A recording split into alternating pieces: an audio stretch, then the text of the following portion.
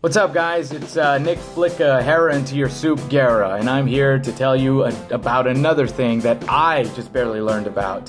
Incels. Yeah, I just heard about that term too. Incel stands for involuntary celibate. An incel is a man that is angered by the fact that he has not lost his virginity, and he blames women because he believes that they should handle this. Now, I know there's women out there that are like, well, that just sounds like guys. And you're kinda right. Ironically, this term was coined by a woman to try to help these men cope with these feelings. Instead, they adopted this term and are now trying to jumpstart what they call the incel rebellion. We need to talk about this as a society because this incel culture is actually encouraging men to act out on this aggression. And it's leading to the current tragedies that we see where a man is driving a car into a group of people or running into a school and shooting it up just because he got rejected by a girl. This incel culture has really flourished deep inside of internet forums where these angry virgins are getting together, and instead of solving their feelings, they are justifying them and they are inflating their own ego as if they are owed everything. They believe that everyone is having a crazy amount of wonderful sex. And they even coin terms for these people. They call the men Chads and the women Stacys, the desirables, if you will. Now, the underlying problem in the incel way of thinking is the male ego. The male ego is inflated. We have to deal with that. All right, and it's been inflated by centuries of not only pop culture, entertainment culture, business culture, media, pumping up men as the chosen gender. Even religion has put men above everything. Now, I can go on and tell you my theories about why I believe this is affecting the new generation of men more than previous, but I'll either blog about it or put it on my podcast. But for now, I'll say this. I remember my bitter years as a young man. I remember feeling this anger towards women. I remember feeling like less of a man because I was a virgin, and for the life of me, I couldn't figure out how to get a girl to be naked with me. Then after maturing and reflecting on myself, I finally realized what the problem was. Me! I realized that I was making sex the goal. I wasn't focused on actually learning how to talk to people. I was trying to convince people to love me. I was just trying to get them to find me attractive and think of me and look at me as somebody that was worth getting into their pants.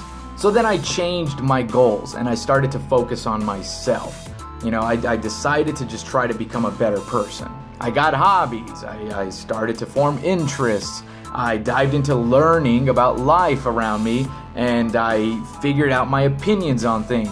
And all of a sudden, I started to be attractive. Not only attractive to women, but just attractive to people. People wanted to be around me. I opened up my mind to other people's thoughts. I learned how to talk to people without having to have a goal attached to it. It was just conversation. Humor helped. You know, I was always a funny guy, so that did kind of help crack me out of that shell, and humor made it easy for me to admit that I didn't know certain things.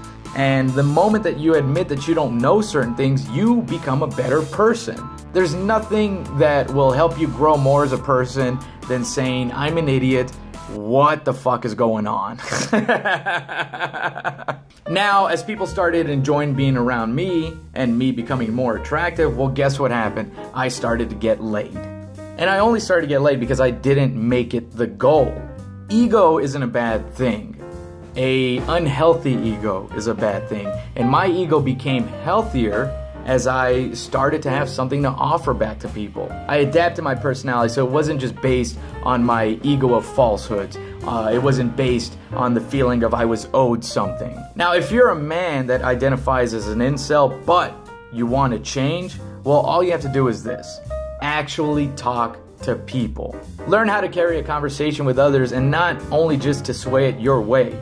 Learn how to talk. And for God's sakes, stop talking to angry men about women. They obviously don't know anything about women, and that's why they are angry. You don't learn how to talk to women through angry men. You have to talk to women, but actually talk to them.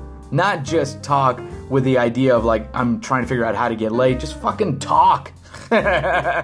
Just discover them as a human being, actually enjoy who they are, and learn what girls you like. Because just because you are looking at this Stacy as like, oh, I want to fuck her, that doesn't mean you're gonna like Stacy. And here's the thing about that Stacy. That's not your Stacy. Your Stacy is out there. You just have to go find her. And the way to find her is you're gonna have to go dive into interests, get out of the house, get out into communities that you are interested in, where you're kind of an expert at, you know, and that way you have people that are interested in the same thing and you're able to talk to them about it, because that is worth so much more. Learn how to have a conversation that doesn't just lead to you trying to get laid.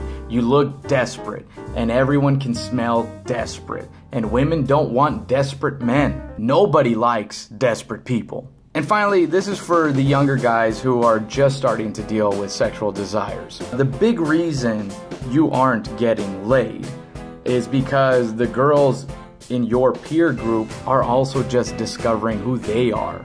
I mean, women don't grow boobs and all of a sudden are sexual experts and know exactly what they want. They are still learning who they are as a human being. And that's the difference between how younger men and women mature.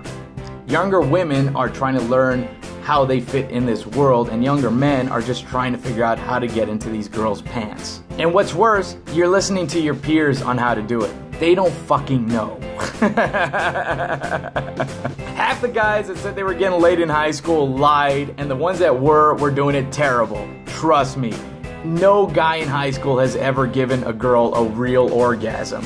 They gave a girl what they thought was an orgasm, but they had never satisfied a girl. Your Chads, they all suck in bed. But the Stacys do too, and that's sexual experiences when you're young. It's all meh, because you don't even know what the fuck you like yet. And the reason these guys suck in bed is because their whole goal has been to get laid, not to learn how to actually please somebody.